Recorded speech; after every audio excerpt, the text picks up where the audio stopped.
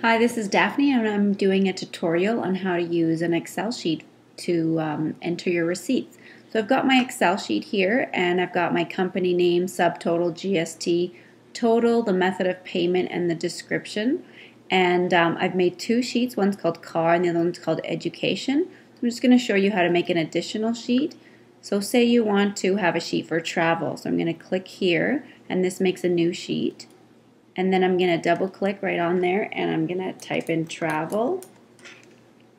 And now I want to transfer the information from the top of my sheet here to the other one. So I'm going to click on the first cell, press shift, and then just grab this first little section of information. I'm going to click on the copy button and then I click on my travel sheet. I'm going to click just on the first cell here and then click paste. So it pasted it all in there, and you can see education's a bit squished because the cells are all the same size. So I'm just going to double click right on the corner between A and B, and that brings it up as long as it needs to. So now the full word education is there.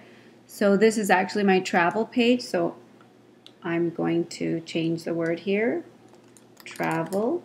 And then I would just delete all this information. So I'm going to, I know that the date, so maybe I'll leave the first one just as an example.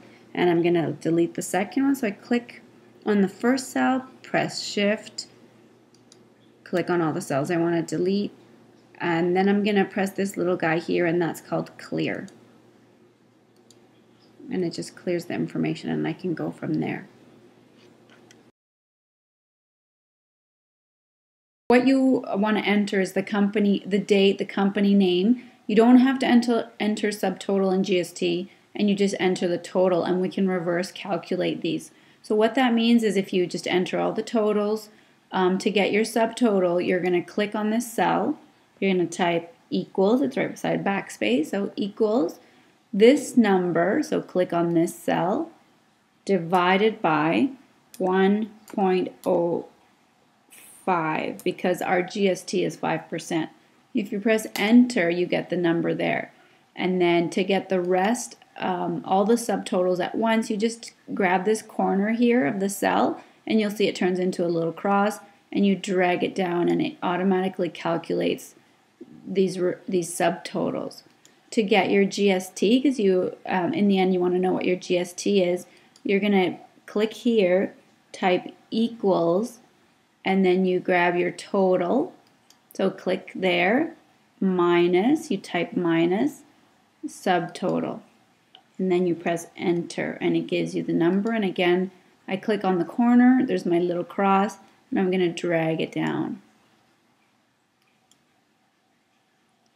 And then I'll actually drag it down all the way so that we can calculate all the totals.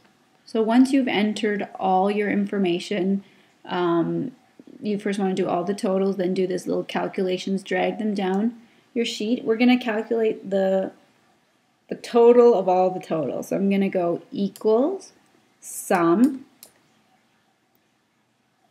and you see sum comes up there, so I'm going to click that, and I'm going to drag this. You see that little bracket came up? I'm going to drag all of these, and then I'm going to press enter. And there's my total. Another way to do that is to select all the cells. So you click here on the first one, shift, click the last one, and then you click on formulas up here.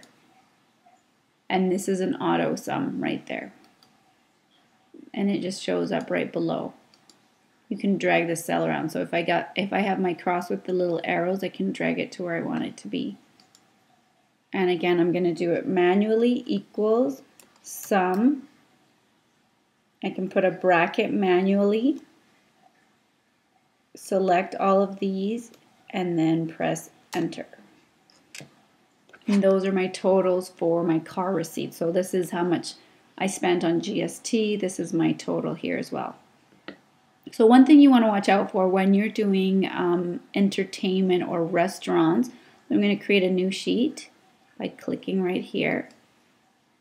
I'm going to go back to car, and I'm going to take this top part and copy it. So click on that cell. I'm going to click I'm going to copy up to here so I get the formulas that I have in there.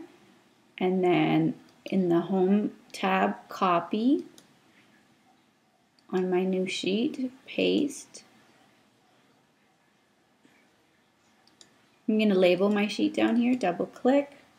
So this is, let's call this entertainment. So this will be food and restaurants and stuff like that. Because this is at a different tax bracket, so you want to, I double clicked here to make it long. So you want to add your tip, which is different from the total. So right in here, I'm going to click on the F field and I'm going to add a column. So I click up here, insert, sheet columns. So it makes an extra column for me here. And then I'm going to call this tip. So say I went to Wendy's, no, somewhere with a tip. Joey Tomatoes.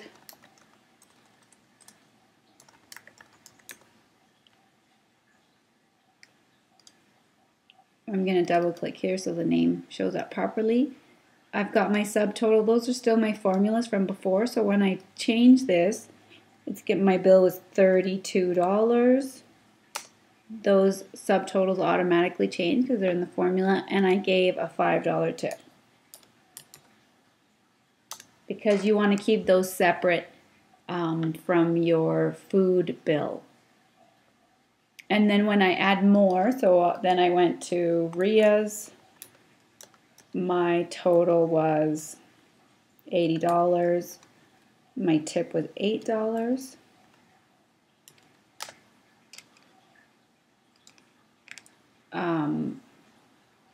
And then I can just drag this down with the little cross so that those little formulas are populated. So like I said before, you want to do all your totals first, but just remember when you're entering your entertainment receipts that you want to include whatever tip you put in. And description, I would put meeting with web developer, or at Joey Tomatoes, maybe I had a meeting with a student, those kind of things, or with a client. And that's it. That's how you use Excel to keep track of your receipts. Hope that helps.